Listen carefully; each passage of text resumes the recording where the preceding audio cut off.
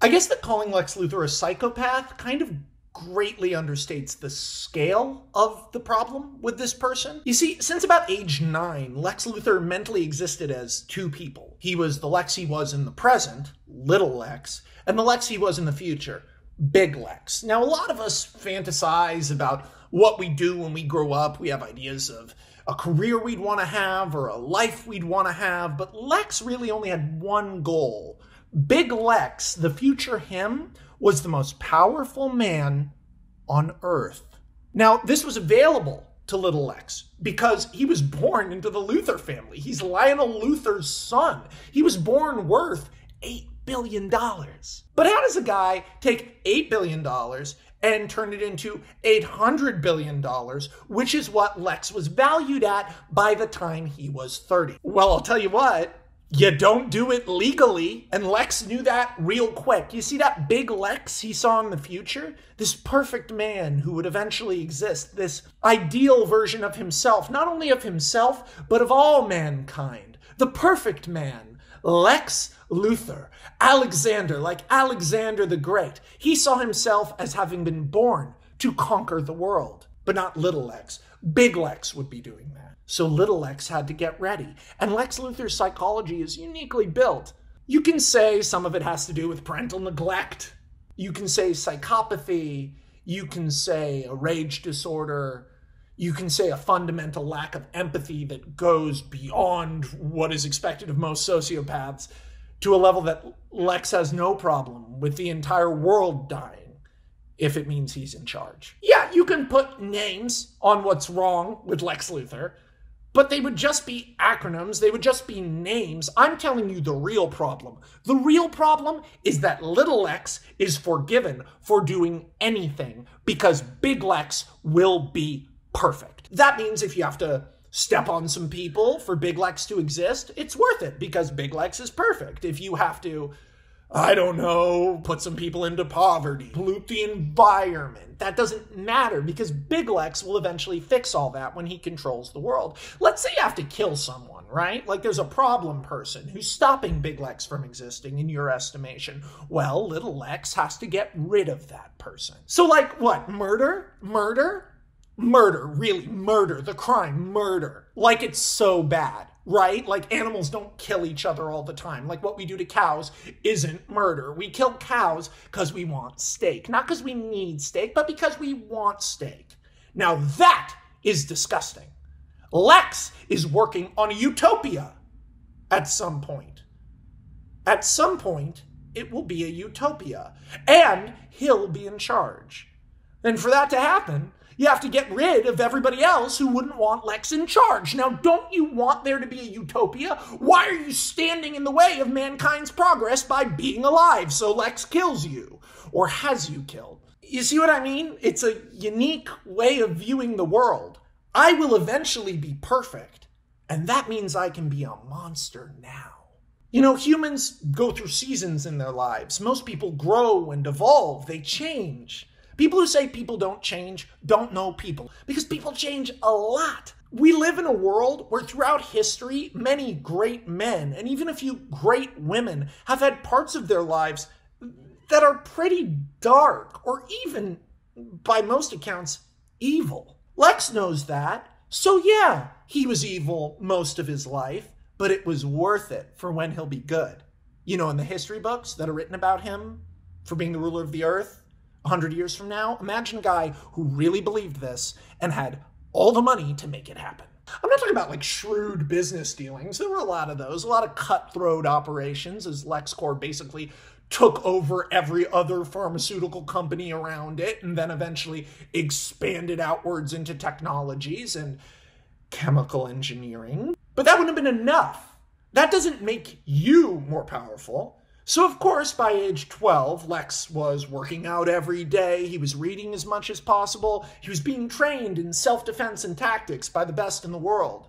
He was still 2 years ahead of a little kid who wouldn't even leave a manor over in Gotham. Not everyone is sad when their parents die. Lex's parents died in a private plane crash. Did he care? Yes, because that meant he got all the money, so he's close to being Big Lex. He still cried at his father's funeral? Uncontrollably? He actually began to scream during the funeral, but no footage of that ever got out. You see, there's problems inside Lex, because little Lex is bad, but he suffers. Big Lex is invincible, and little Lex will do anything to get to that hypothetical state of invincibility. It's a bad way to view the world. It's extremely flawed and extremely crazy. And by the way, not internally coherent inside of Lex Luthor. This guy, who by all accounts, for how I'm describing him to you, should be like a BBC Sherlock-style cool sociopath, is prone to absolutely losing his temper, to abruptly beginning crying, tightly wound into this idea that eventually everything will be fine. There just always seems to be someone in the way of everything being fine. But it goes beyond working out and getting smart.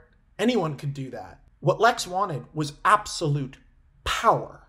And power doesn't just come from money. But what's important to know is that throughout the Kryptonian epic, this story was happening in the background. Lex Luthor, since before Clark Kent ever put on a cape, had his eyes on being Superman. Lex's search for power eventually brought him to a young woman named Zatanna Zatara. Zatanna Zatara could do magic. Yeah, I'm sorry, there's no, lore. She could fucking do magic. Zatanna could, through the force of will, apparate things into being. She could create and destroy matter.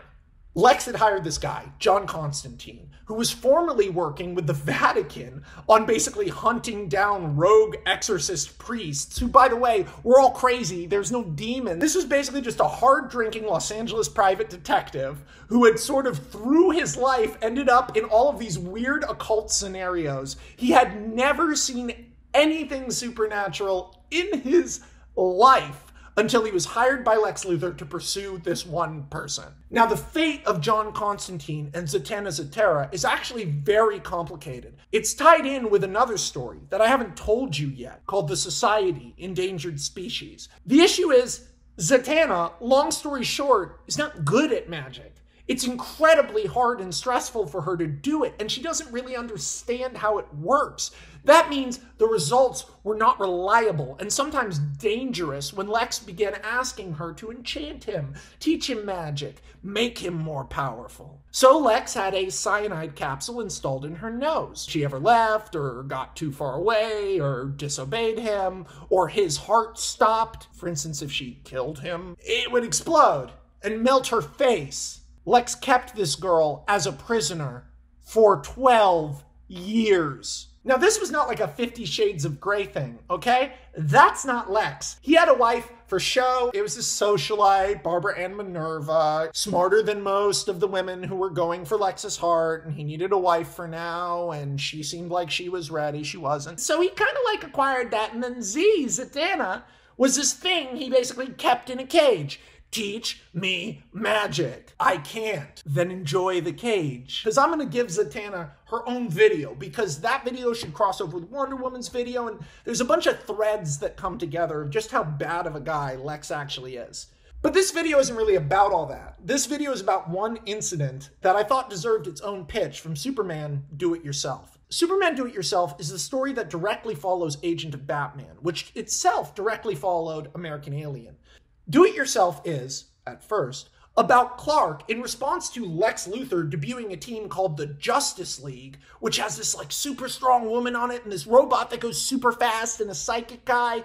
Lois Lane basically says, hey, this is bad. These can't be the people. They're killing dictators. They're killing criminals. They're clearing the CIA's most wanted list. They're murdering people, Clark. Clark, realizing this is true, starts to put together a team using Edward Nygma and Oliver Queen. I feel like I've talked to you about this. Regardless, the first person they attempt to recruit is a guy named Ted Cord. Again, he's going to get his own video, but this is the motherfucking Blue Beetle. Ted Cord, long story short, was an underachieving officer of the Bloodhaven Police Department, the most corrupt police department basically on Earth, until one day Ted discovered armors originally designed for the Batman project over at Wayne Tech by an old crotchety asshole, think Walter Matthau, named Dan Garrett. But Dan died. Ted found his body and he found a Batcave. And instead of laying down, Ted slowly, carefully played chess against the dirty cops, using his superhero identity to create the impression that basically a Batman had come to Bloodhaven. But it was just Ted in a big robot suit, outsmarting everyone. Eventually, he was able to blackmail corrupt cops into being good cops. He was able to save the blackmailed cops and flip them until the Bloodhaven Police Department wasn't loyal to the United States law. It was loyal to Ted Kord. What that meant was Ted was able to take the Blue Beetle technologies and funnel them basically into the open, into the city's infrastructure. That meant Bloodhaven went from being a decrepit slum to basically this beautiful utopia, and it happened over the course of 4 years. People love Bloodhaven. I'm the governor of New Jersey, where Bloodhaven is. You can't have a police force that doesn't answer to the Justice Department. Oh, no, that's okay. The Blue Beetle has the Justice Department now, too. Okay, send in the Sheriff's Department. No. They're loyal to the Blue Beetle now, too. So, we essentially have a foreign shogunate established on American soil. We're using digital currency there now. It's called Beetle coin. We don't use money anymore. This is an insurrection! Yeah, but everything's going fine, and no one knows who the Blue Beetle is, so... All that's already pretty crazy. There's a lot of Blue Beetle stuff I'm not telling you. It's basically The Wire with a superhero, as this dude outplays shitty people using the idea that he's a superhero without ever doing that much superheroics. I'm very excited to share that story with you, and I will in detail, but not yet. What matters is that Zatanna Zatara, after an incredibly hard life with Luthor, ended up basically getting chucked in the garbage by him after effectively faking that she had lost her magical powers at age 22. She was basically dropped off in Gotham as a homeless person with no passport, no ID, and lived as a homeless woman who barely spoke English because Lex wouldn't teach it to her for 2 years. Zatanna was terrified to show that she was magical again. She believed that the second she used her powers, Luthor would swoop in on her. That cyanide thing that had been in her nose, it went off. That's a whole other story, but Zatanna's entire right side of her face was melted. As she lived on the street, she eventually got skin conditions. She was only 23, but she looked 50. And then finally, one day, she saw Superman on TV. This wasn't Luthor's world. This was Superman's world. And Zatanna, in her mind, hit a point that's not exactly heroic. With great power comes great responsibility. To what, be silent? Not in Superman's world. I'm Zatanna fucking Zatara. Zatanna fixed her face, bing, magic. Fixed her body, bing, I'm a Victoria's Secret model. Fixed her voice, bing, I'm Lady Gaga. And suddenly, this girl from a hovel in the Eastern Bloc became an international celebrity within a week because she walked into Metropolis and went like this. Hey everybody, I'm fucking magic! She sought out a guy named Jimmy Olsen, who was known for interacting with superheroes and supervillains, and basically gave him the ride of his life. She floated him around, manifested thousands of dollars. Being homeless is a lot of time to practice at that little magical skill. Practice she could never do with Lex, because Lex was always watching. And the second she did something impressive, he'd swoop in. Well, not anymore. The thing is if you get 20 million social media followers within 1 week, including multiple cults starting around you online because you are a hot magical woman who's basically appeared from nowhere and is now going, I'm an entertainer. She's doing that to fuck with Lex. And oh my God, does it work? You see, the thing is, at this point, Lex has Wonder Woman brainwashed, The Flash blackmailed, and Manchester Black paid, which is all he needs. So Lex, seeing Zatanna rise in fame and power, infuriates him. The thing is, Lex has people in the government. He can get you anywhere. He can send people to kill you, a very specific set of people who I'll tell you about in a moment, and he can send them anywhere. So where does Zatanna go? Bloodhaven. The story of Zatanna and the Blue Beetle, the father-daughter relationship that I really like, about two lonely, hurt and hurting people finding each other and supporting each other relentlessly. I'm not going to tell it right here. I'm going to tell the end of that story without spoiling it, which is fun. But I'm going to tell you just this one thing from Superman Do It Yourself, which I've actually described in here before. But now I'm really going to tell you. I don't know how closely you're following all these. There's eventually going to be like a full-length kind of animated movie that comes on this channel, but that's a while away. So until then, let's talk about how Lex Luthor invented superheroes. Okay, he didn't do it on purpose. Lex, in his mind, knew that King Arthur was backed up by the Knights of the Round Table. Luthor was thinking the way Clark would years later, but hadn't gotten there yet. You see, Luthor was only 15 when he first met a guy named Floyd Lawton. Floyd Lawton was a private security guy who had been in the Marines and gotten kicked out, and then had been at a private security firm and gotten kicked out because Floyd Lawton is an asshole. Now, when I say someone's an asshole, like Floyd Lawton, I'm not talking about he's like a psychopath. No, Floyd Lawton's a bad guy. His ideas about the world are really scary. They're also extremely pragmatic. That is that we live in a capitalist society where money is valued more than human life. You ever want proof of that? Notice that food costs money. Yeah, something that fuels you. You need an imaginary thing to get it. You either have to wait in a long line or you have to pay. So what exactly is the problem with murdering someone? Floyd's logic is flawed. Luthor was fascinated with Floyd Lawton, even though they'd just been randomly assigned. He was randomly assigned as a security guy because he was the best shot at the whole company. And that's what Luthor wanted, because this wasn't actually a security guy. This was an assassination mission. He intentionally set up a situation in which someone was going to try, or seem to try, to take his life, whereupon his bodyguard would then be forced to shoot them. The thing is, Floyd wasn't forced. Floyd murdered this person in cold blood once he understood that it was what Lex wanted. And Lex found a friend for life. Lex Luthor can't hire assassins. He has to hire the assassins, the world's best assassins. And that gave Luthor an idea.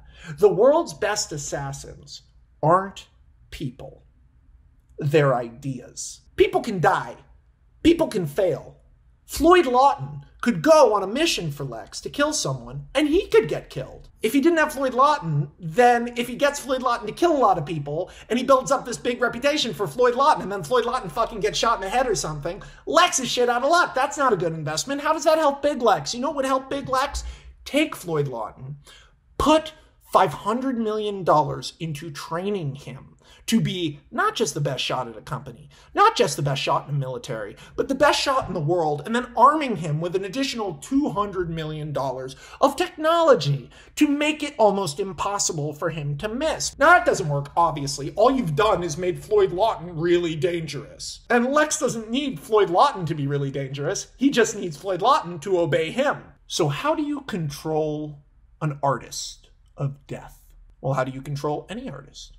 You control the art. You buy the brand. Lex Luthor, before he ever met Superman, before he ever appeared in our story, took Floyd Lawton into a room and showed him a red and white costume. It had one eye, a cyclopean red lens. It looked like an alien or something from hell. Have you ever Googled Deadshot? No, not Will Smith.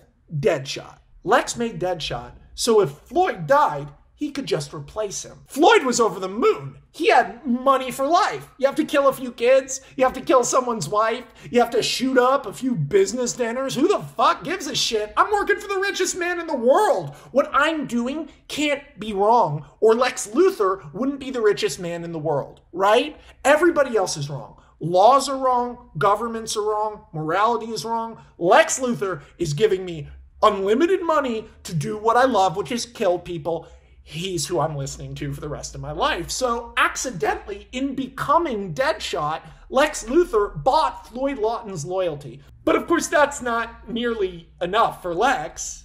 He wanted more. So he started creating other assassins. His other idea is a female martial artist called Lady Shiva, a hulking Russian brute with a flamethrower called the KG Beast, a knife-flinging lunatic called Brutal. These ideas were good, but it was hard to find anyone as good as Floyd. These people kept getting killed and replaced because Lex would keep the costumes or rebuild them. Even a man named Slade Wilson, who on his own probably would have been the best assassin on Earth but was still working for criminals, put on a costume because he was so inspired by seeing what was happening with these other assassins. It's not enough to kill people anymore. What's your brand? Slade did not like this and vowed never to work with Luthor again. Floyd confronted Slade and was basically like, hey man, anyone who's not Luthor's friend is Luthor's enemy. Slade was like, Floyd, we've known each other 15 years. You're in a costume right now. I'm in a costume right now. There's people in costumes on TV. Luthor wants to be one of these freaks, Floyd. Luthor doesn't want to be one of these freaks. Luthor's building it all, Slade. You're the one who's behind. No, I'm not behind. Luthor is a madman. Floyd, you must understand that. This team he has you on isn't an elite strike force. It's a suicide squad. Luthor's enemies will only become more powerful, and he will keep sending you after them until you're killed. Just because you're the one that's still standing doesn't mean you'll still be standing forever, Floyd. Floyd didn't listen to Deathstroke, Slade Wilson. Eventually, Floyd would hear about Slade Wilson getting an arrow through the neck and then kicked out a window. That's how he died. Oliver Queen did that. Check the Green Arrow video. So I guess he was the one on the Suicide Squad, right? 5th Lady Shiva? Right? 6th KG Beast? Like, that's the guy on the Suicide Squad, not me. Lex Luthor has a public strike team called the Justice League, which kills criminals. And then he has a private strike team called the Suicide Squad, which kills everyone else. And now where was I? Oh, that's right. The United States government is pretty unhappy that a separate nation has formed in one American city. Still have one more thing to tell you about, which is Free's test run. But Free's test run actually starts in a really interesting way. You see, LexCorp is having this big parade for a foreign ambassador. Lex is using this parade to debut something called Kite Man. Kite Man is a flying guy. Clark can't believe it. This guy's a giant kite on his back and he's flying around. Clark, basically, when he flies, it's exhausting. It's like running at full speed. So this guy being able to zip around, Clark is like, whoa! He keeps trying to fly up to the guy as he's flying over Metropolis and go, hey, did you build this? LexCorp built this for you? Hey, talk to me. But the guy's wearing this helmet. He won't talk to Clark. Kite Man was Floyd Lawton in disguise. He killed the ambassador's entire family, Scarface style. Holy shit. Clark doesn't have PTSD for that. He doesn't feel responsible because he isn't. And Clark's main superpower is being an emotionally healthy person. But Clark did, it always has bothered him that he was next to Kite Man. He was next to the murderer and he didn't do anything. And it's been at the back of his mind. Now, he knows it isn't his fault. He knows it's Lex. But at the back of his mind.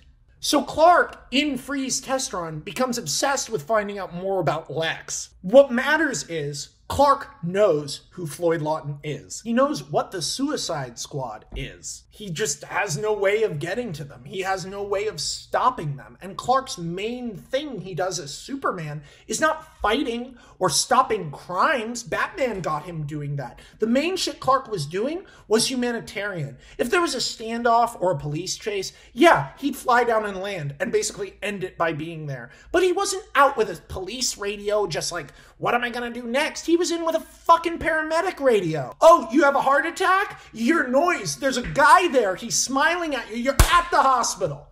That's Superman. You're in a fiery 9-car collision on the freeway. You're trapped. Gasoline is burning as fire creeps towards you and the fire's out. And there's a guy there. He's looking in the car and he goes, wow, your car's fucked up. And then he peels open the car and he helps you out. That's Superman. None of this punching bank robbers shit. Leave that to the mentally ill and the masked. The reason Clark ends up putting on literally pro wrestler blue pants with red boots at the end of Free's Do It Yourself is because he wants to appear friendly. There's a good moment in Free's test run near the end where Victor's lost his mind and has frozen some people and then tries to freeze Clark and it doesn't work. And then Clark goes, listen to me. You don't want to do this. You're not a supervillain, Mr. Freeze. Victor. I just like that moment. So now we're finally here. All our pieces are in place. Bloodhaven, the Blue Beetle, and Zatanna, the Suicide Squad, Clark's Society. We're there. We arrived. I finally get to tell you the thing. Jesus Christ. Lex Luthor uses his connections in the White House to get a state of martial law declared outside of Bloodhaven. An ultimatum is issued. Surrender the city, surrender the Blue Beetle armor, surrender all Blue Beetle technology, including the bug. Oh, and surrender control of a United States city back to the United States, maybe? Blue Beetle? Just a thought.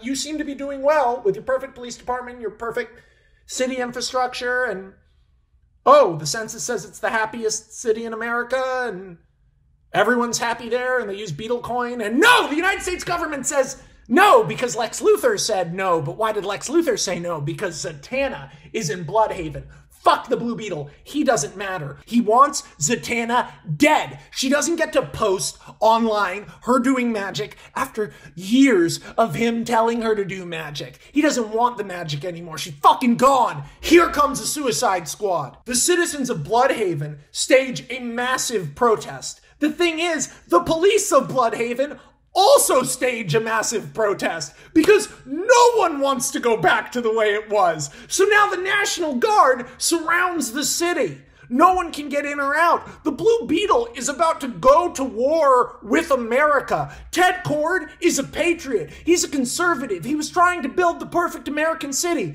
Did it end up being a socialist utopia based around a futuristic technology? Yes, but he did it as a Republican. Don't get the fucking National Guard shoot me. What the fuck? I mean, is he breaking the law? Yeah. So Superman. And he doesn't support a whole fucking city on his back, so Blue Beetle.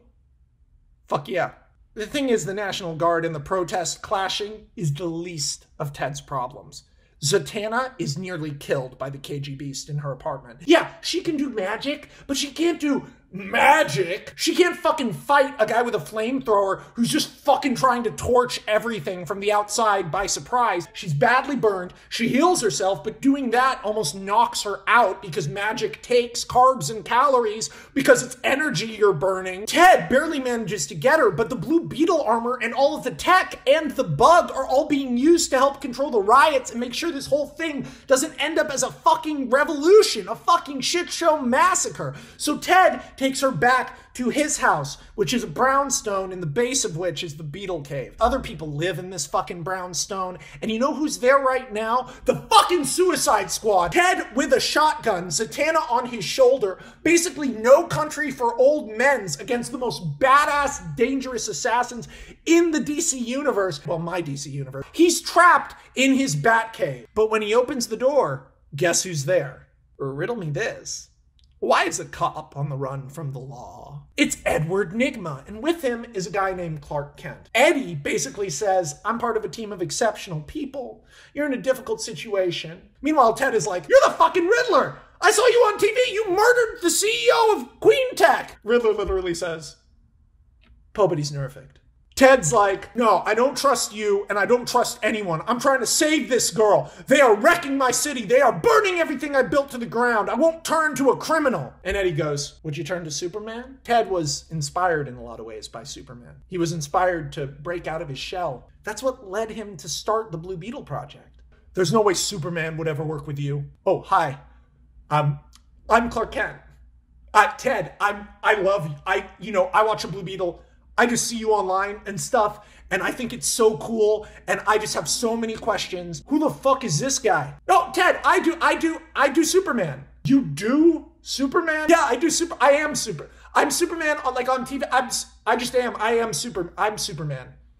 Superman. I'm Superman. Eddie is sitting there like this.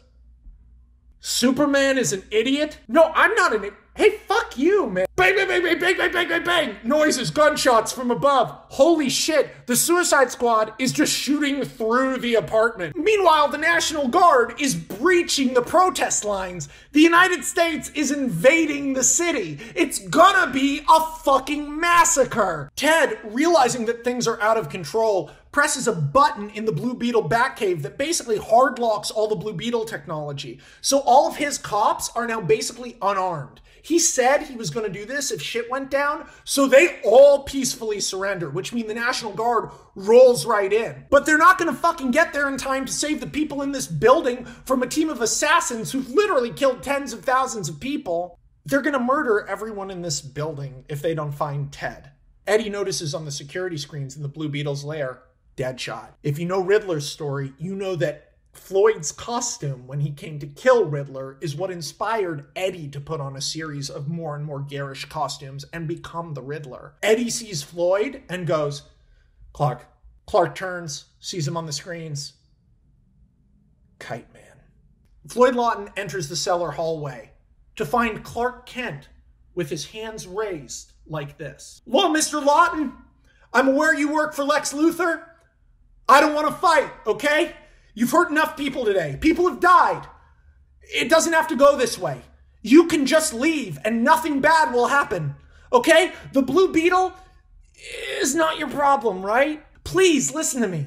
If we can just talk, I'm sure we can find a way. If Luthor's manipulating you, I can... Floyd shoots Clark Kent in the head. Clark Kent down on the ground.